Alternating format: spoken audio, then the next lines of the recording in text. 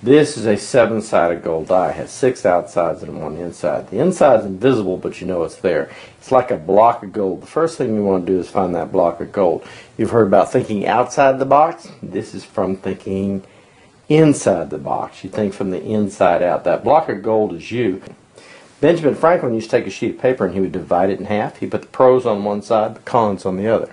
We can look at things short term, long term, cost, benefit, right or wrong, fast or slow. Any one thing that we want to do our best on, if we'll begin to take that one thing and divide it down, we'll begin to understand it better. There is 2 sides to every what? Story. 2 sides to every story. So, if we want to do our best on any one thing, we've got to make sure that we understand both sides of the story. There's actually what we know and everything we what? Don't know. Everything we don't know. Okay? Benjamin Franklin used to take a sheet of paper and he would divide it in half like this, and he put what on this side? The pros here and the cons. That would allow him to begin to make a decision. In life right now, you're having to make decisions. You're not only are you have to look at pros and cons, you have to look at long term and short term. That's exactly right. Every single thing that you look at. Long term, you've made a commitment to your career by being in school. And by making that commitment to being here, you understand that if you will do your best on that one thing and make sure you balance that plate, then it's going to benefit you in what? The long term.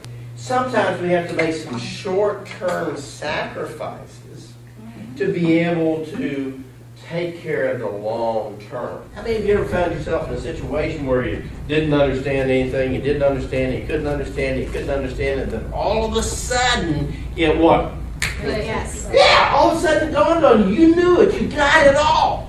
Right? That's because you was persistent.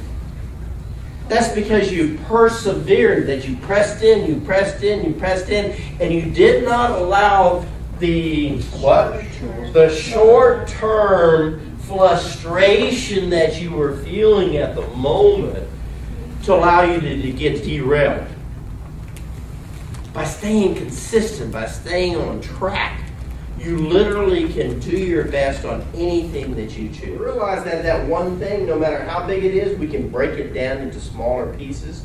We can constantly break it down. Now, on side 3, I want you to sort of put yourself right here in the middle. Okay, you're right here in the middle. That's you.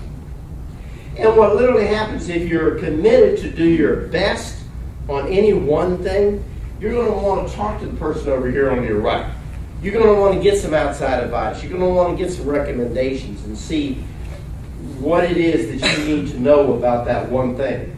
But then that person's going to be gone, and who's going to be left? You. You! That's right, only you.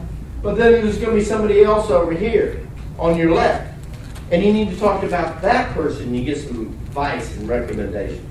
And 3, we're right here in the middle. This is us. We want to talk to the person on our right and get some advice about that one thing that we want to do our best on. But that person is going to be gone before long, and who's going to be left? Just us by ourselves. And then we're going to want to talk to the person on our left, or another person who knows about that one thing that we want to do our best on. We're going to take their advice, their recommendations about that one thing, and then they're going to be gone. And that's going to leave us to ponder. He actually begins to create for himself a list of all of the activities. He's looking at both sides, and he's beginning to understand who he needs to what? Seek advice from. Okay? He's seeking advice and recommendations, and so what has happened to his knowledge? It's growing, it's expanding, it's growing, it's expanding. We don't know what we don't what? No, we don't know what we don't know. But as we begin to focus, and as we begin to understand, to listen, to see both sides, and as we begin to seek advice, those things that we used not to know Now we begin to understand, we begin to know those things. As we know those things, then we can expand to the next level. Let me pause right there and take a few questions.